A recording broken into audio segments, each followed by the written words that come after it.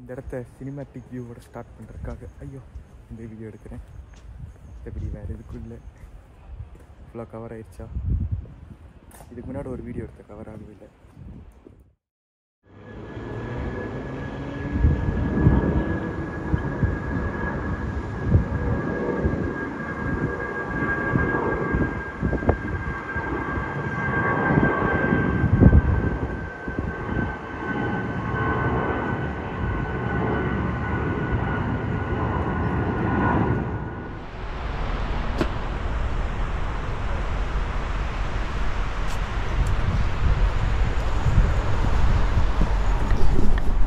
So அஃபிஷியலாக 17வது country.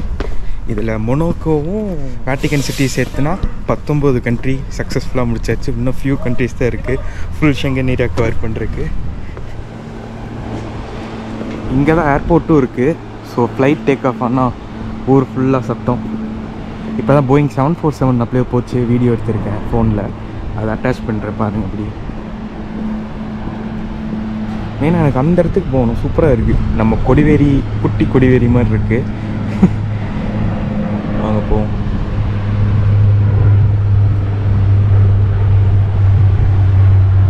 எவ்வளோ sound வருது பார்த்தீங்களா ஃப்ளைட்டு. ஓ, இவ்வளோ பணக்கார நாடாக இருந்துட்டு ஏர்போர்ட் எப்படி கட்டி வச்சு உள்ளே இருக்க ரெசிடென்ஸுக்கு டிஸ்டர்பன்ஸ் ஆகிற மாதிரி பண்ணிட்டாங்களேப்பா.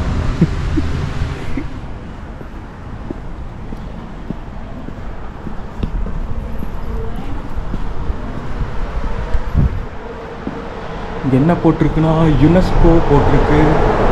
லக்சம்பர்க்ஸ் old the impressive vestiges of an ancient city are set in striking natural environment. World Heritage.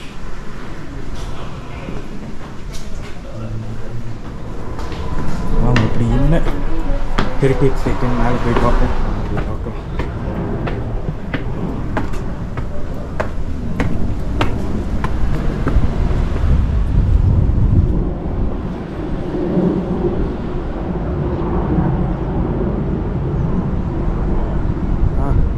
ஒரு பிரிட்ஜு, அங்கே அது புது பிரிட்ஜு, ரெட் கலரு. கீழே ஃபுல்லாக பழங்காலத்து வீடு மாதிரி. இங்கே நடந்து போகிறதுக்கு நல்லா இதாப்பா இருக்குது இந்த இடம். கரெக்டாக கொடி பறந்துச்சு. யூரோப்ஸ் மோஸ்ட் பியூட்டிஃபுல் பால்கனின்னு சொல்லி சொல்கிறாங்க. அங்கெல்லாம் பாருங்களேன், ஒரு வேலி மாதிரி இருக்குது.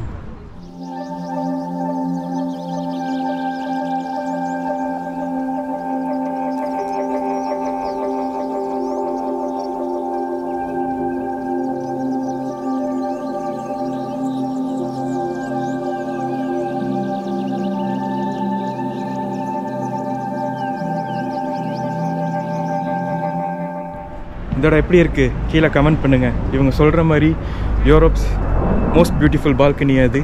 எனக்கு தெரிஞ்ச அளவுக்கு ஓகே, நல்லா தான் இருக்குது. பட் நீங்கள் என்ன பார்க்குறீங்க? அதாவது இந்த கேமராவில் எவ்வளோ காமிக்க முடியுதோ அவ்வளோ காமிச்சிருக்கேன். இதை வச்சு உங்கள் ரேட்டிங் 1 to 10 கீழே கமெண்ட் பண்ணுங்கள். யாரும் பண்ண மாட்டீங்கன்னு தெரியும், சும்மா சொல்கிறது தான். யூடியூபர்ஸ் எல்லாம் சொல்லுவாங்களே அந்த மாதிரி.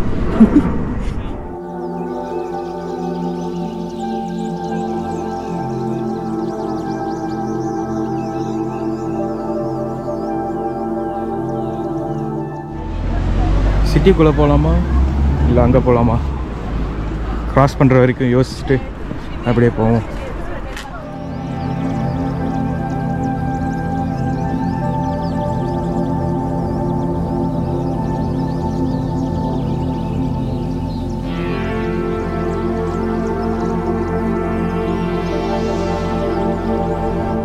இவங்க எந்த இடம் பார்த்தாலும் பிரிட்ஜு மாதிரி நல்ல இடமா இருந்தால் லாக்கை கட்டி விட்டுருவானுங்க. அங்கே போகணும் அப்படியே சொல்லிட்டுருக்கேன்.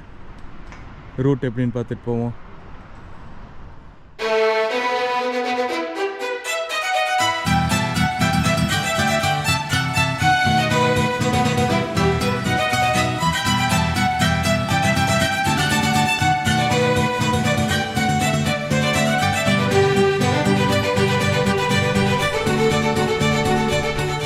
ஸோ லைட்டாக வந்து நம்ம லக்சம்பர்கோட ஹிஸ்ட்ரிக்குள்ளே போகலாம். இவங்க எப்படி வேர்ல்ட்ஸ் ரிச்சஸ்ட் கண்ட்ரி ஆனாங்கன்னு சொல்லிட்டு மொத்தம் மெயின் 3 செக்டார் என்னென்னு பார்த்தீங்கன்னா பேங்கிங்கு, அப்புறம் வந்து ஸ்டீல் இண்டஸ்ட்ரி, அப்புறம் டூரிசம்.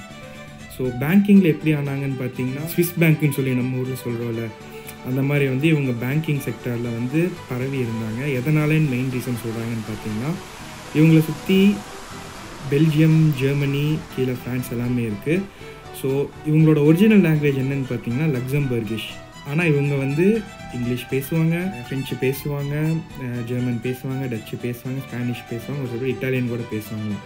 ஸோ வெளிநாட்டிலேருந்து இங்கே கொண்டு வந்து ஃபினான்ஷியல் செக்டரில் வந்து காசு போடுறவங்க எல்லாம் வந்து இவங்க மூலிமா மீதி எல்லா கண்ட்ரி கூட கான்டாக்ட் வச்சுக்க முடியுங்கிற ஒரு சென்ஸ்னால இவங்க வந்து போட்டாங்கன்னு சொல்லி சொல்கிறாங்க.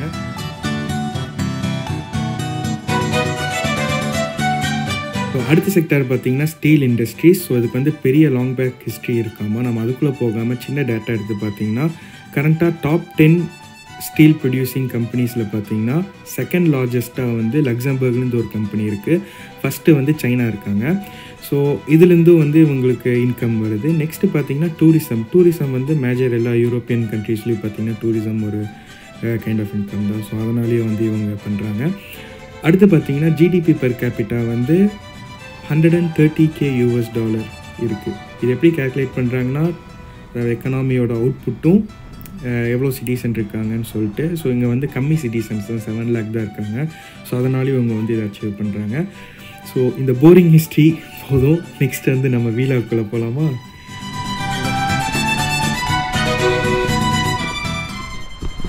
ஸோ மேலிருந்து அந்த ட்ரெயின் எடுத்துகிட்டு இருந்தோம்ல, அந்த பிரிட்ஜுக்கு அடியில் வந்துட்டோம். மோஸ்ட் ப்ராப்ளி அதுக்கு அடியில் தான் வந்து அந்த லிட்டில் ஃபால் மாதிரி இருந்துச்சுல, அது தண்ணியோட இருக்குதுன்னு நினச்சி நம்பி வரேன். வாங்க போய் இன்னும் கொஞ்ச நேரத்தில் தெரிஞ்சிடும் அங்கே இருக்கா இல்லையான்னு. வா, எல்லா பக்கம் இந்த ஏதோ வச்சிடுறாங்க.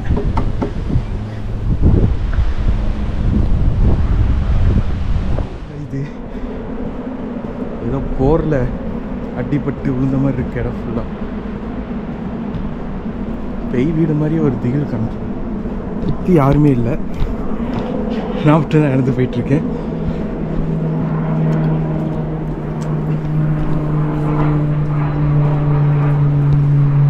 என்னடா அது பணக்காரன் நாட்டுக்கு வந்த சோதனை. ஃபுல் டயர்ட் ஆயிடுச்சு. மான்ஸ்டர் குடிச்சு டயர்ட் ஆயிடுச்சான்னு கேட்குறீங்களா? போகும்போது போயிட்டேன், போன டைரக்ஷன் தப்பு. ஆனால் நிறையா என்னது ஒரு சில ஹாரர் ஹவுஸ் மாதிரிலாம் பார்த்தோம். இருந்தாலும் போன இடம் தப்புன்னு சொல்லிட்டு ரிட்டன் நடந்துகிட்ருக்கேன். ஸோ ரிட்டன் நடந்து வரும்போது யோசிச்சதில் பார்த்தீங்கன்னா லஞ்சை வந்து இப்போ லக்சம்பர்கில் சாப்பிட்ருவோம். டைம் என்ன ஆகுது? 12:30 ஆகுது. லஞ்ச் இங்கே சாப்பிட்டு ஒரு 4 மணி 5 மணி வாக்கில் வந்து இங்கேருந்து ட்ரெயின் எடுத்தோம்னா நேராக டுவர்ட்ஸ் ஜெர்மனியில் தான் டோனர் கெபாப் ஃபேமஸு.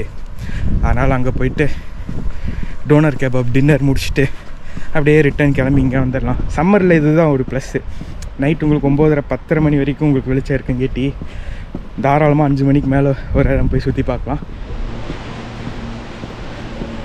வெயில் வந்துடுச்சு திடீர்னு. சரின்ட்டு ஹூடி கழட்டிட்டேன். ஒரு வழியாக அந்த இடத்த எதிர்ச்சியாக கண்டுபிடிச்சாச்சு. இங்கே இருக்குது. இதுக்கு 2 கிலோமீட்டர் தப்பாக போய் சுற்றிட்டு ஒரு வழியாக 1 மணி நேரம் தேடலுக்கு அப்புறம் கிடச்சிருச்சு. மன நிறைவாக இருக்குது. அடா பச்சை பசின்னு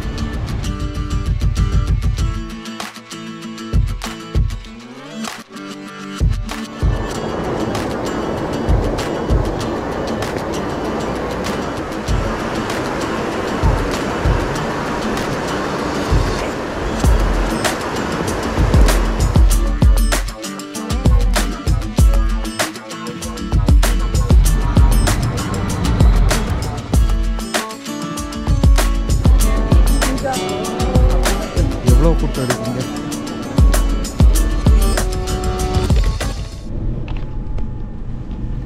ஸோ வெறும் 5.6 euro round trip 1 day use பண்ணிக்கலாம். இங்கேருந்து ஜெர்மனி போயிட்டு மறுபடியும் ஜெர்மனிலேருந்து லக்சம்பர்க் வர போகிறேன்.